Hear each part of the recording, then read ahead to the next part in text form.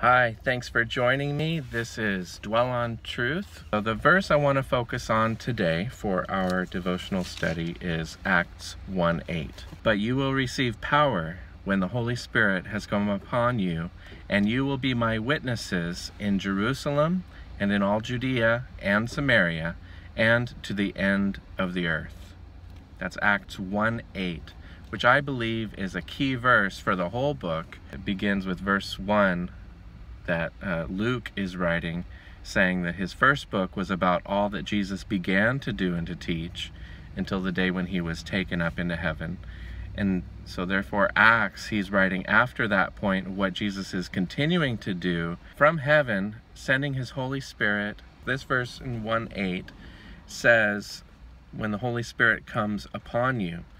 Earlier in verse 5, he talked about the baptism of the Holy Spirit. You will be baptized with the Holy Spirit not many days from now. And then when it actually happens, in chapter 2, we read in verse 4, they were all filled with the Holy Spirit and began to speak in other tongues as the Holy Spirit gave them utterance. So Peter would be able to preach the gospel to them, which is what you see happen. And 3,000 people believe and are added to the church. And Peter stands up as a bold witness, a changed man, empowered by the Holy Spirit, who he was afraid to say that he even knew Jesus. He cursed, I don't even know the man, I swear. And he denied him 3 times. And he went out and wept bitterly. He thought that he would be able to stand with Jesus even if everyone else fled. He said, I would die for you, Lord. And Jesus said, you're going to deny me 3 times tonight. This Peter is different. He stands up in front of thousands of people, and he has to speak loudly for them to hear them, mind you. He motions and says, listen to me. So it's through the word of God, through the proclamation, the declaration of the gospel, that the church is established, and that's only possible by the power of the Holy Spirit. But how does this apply to us?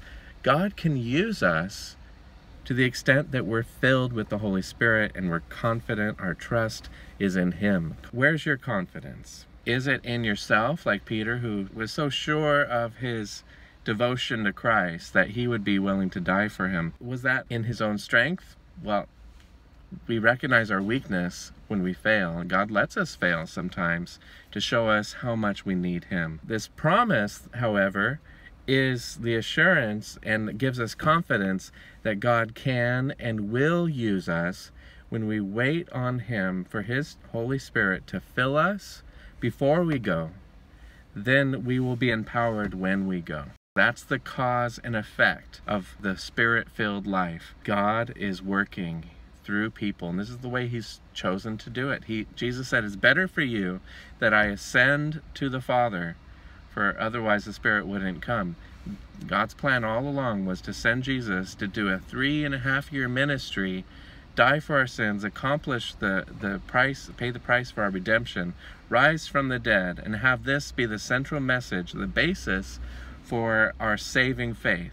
Having saving faith, however, is not enough. We need the sanctifying power of the Holy Spirit, the empowerment, baptism of the Holy Spirit, this filling, this coming upon experience. Just like you're baptized into water, well, the Holy Spirit is what we're baptized into, the substance, being immersed and covered with and soaking in the Holy Spirit. He'll have an impact in our life. And if your life is the same now as it's always been, maybe you have not yet been baptized with the Holy Spirit. You say, I'm a believer. Doesn't the Holy Spirit live in me? Well, if you truly believe and trust in Jesus for your salvation, you've repented of your sins, means you change your mind about sin and about God. You're leaving sin and pursuing God, coming to Him.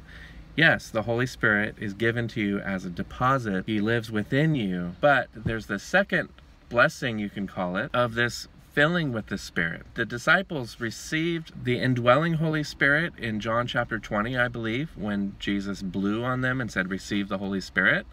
But then it was not until after He ascended to heaven that He poured out the Holy Spirit upon them and made them witnesses in Jerusalem, Judea, Samaria, and to the ends of the earth.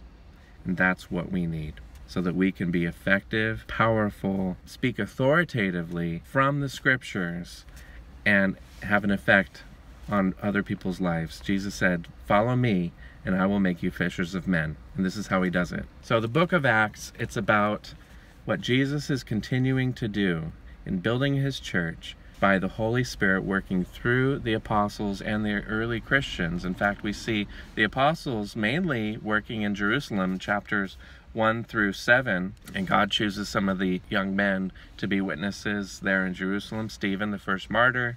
Philip goes to Samaria, which is the third location Jesus mentions, and that's in chapter 8.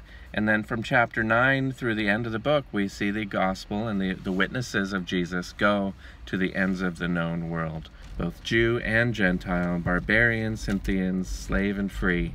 This good news is for everybody. And what makes it good, what makes the death, burial, and resurrection of Jesus good, is that that's what brings us life. When we call upon the Lord, all who call upon him shall be saved, if we call upon him in truth.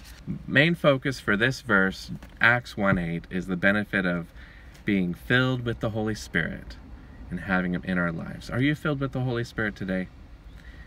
When was the last time you asked God, please fill me with your Holy Spirit? Are you aware of the limitations of your flesh, the weakness of your flesh, the sinfulness of your flesh, and the need, the great need, you can call it an emergency. Disasters happen when we're not filled with the Holy Spirit.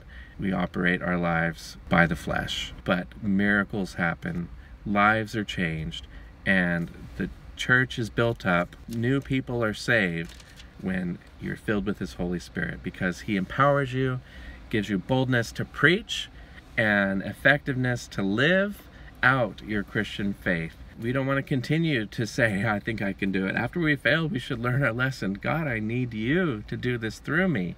And so I'll close with that. Paul said, the life I now live, I live by faith in the Son of God, who loved me and gave himself for me. It is no longer I who live, but Christ who lives within me. And so let that be our devotional for today. Acts 1:8.